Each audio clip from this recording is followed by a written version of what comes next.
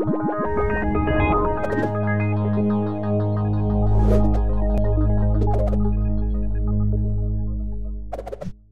what's up? I'm Dustin, a developer here at Treehouse.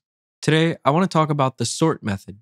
It's a pretty popular JavaScript array method that allows you to essentially sort items in your array.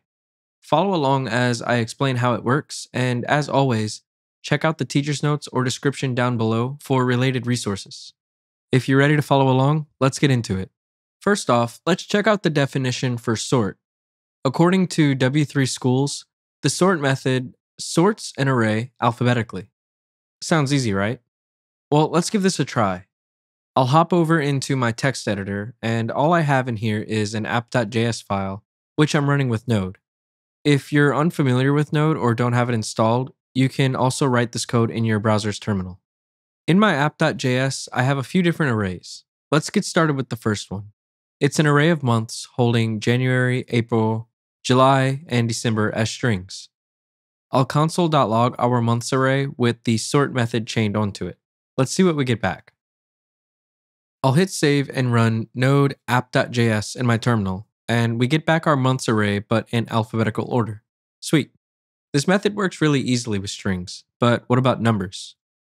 Can we run the sort method on number types? Let's find out. My second array is named numbers, and it holds a few numbers: 10, 5, 100, 53, and 6. Let's change our console.log method to log numbers.sort instead of months.sort. I'll hit save and run node app.js in my terminal again. And look at that. It doesn't seem to have worked. Or did it? What happened was the sort method converts array elements to strings, sorts them, then converts them back to numbers in an attempt to sort the array items. We get 10 back first, followed by 100, because both of these have a 1 as their first character. 10 comes before 100 because 10 has less characters. 5 comes after 100 because the first character in 5 is higher than the first character of 100, which is 1. And so on and so on. Sorting numbers with the sort method is actually done a different way. Let's create a new variable called numbersinOrder and set it equal to numbers.sort. Now I'm going to hop back to the W3 Schools documentation and take a look at the compare function we can use with this method.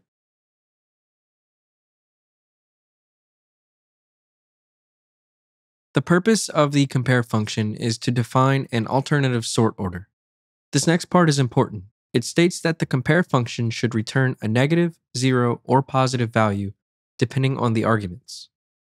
When the sort function compares two values, it sends the values to the compare function and sorts the values according to the returned value, which can be either a negative, positive, or 0 value.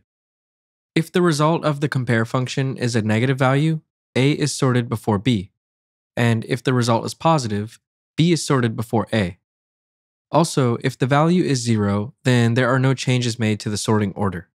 This may all seem confusing at first, so if you're interested in taking a look at the example that they provide, I'll be sure to link this resource down below, but I'm going to hop back into our code and show you how this works with our numbers array.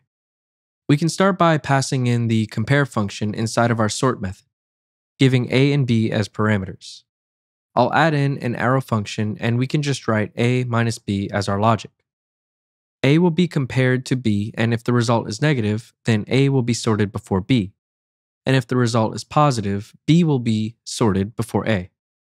This is easier to notice when running our code, so let's log out our numbersinOrder variable and hit save and check out the terminal. Awesome, now we see our numbers sorted in order from lowest number to the highest number. If we wanted to show the opposite, we can just swap A and B in our logic.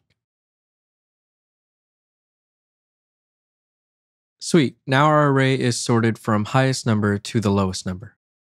Let's now take a look at our students array. It's an array of objects holding student names, points, and badges. Let's see if we can sort this array by students with the most badges. I'll create a variable named mostBadges and set it equal to students.sort. I'll pass in our compare function with A and B as parameters, and in the logic, we'll write a.badges minus b.badges. If we console.log our mostBadges variable, you'll see we're getting back our array of objects, but something's wrong. It's backwards. So let's swap out a.badges minus b.badges with b.badges minus a.badges. I'll hit save and rerun our file, and sweet. We now get our array items back sorted from the highest badge count. Earlier, we discussed how easy it was to sort arrays based on strings, alphabetically. Well, what if you have an array of objects like we do here? You can still compare strings while using the compare function, and I'll show you how it works. Let's replace our shorthand syntax with curly braces and rewrite our logic. Let's write a conditional statement. We'll write if a.name is greater than b.name, we want to return a negative value so that a can be sorted before b. Else, we want to return a positive value so that b can be sorted before a.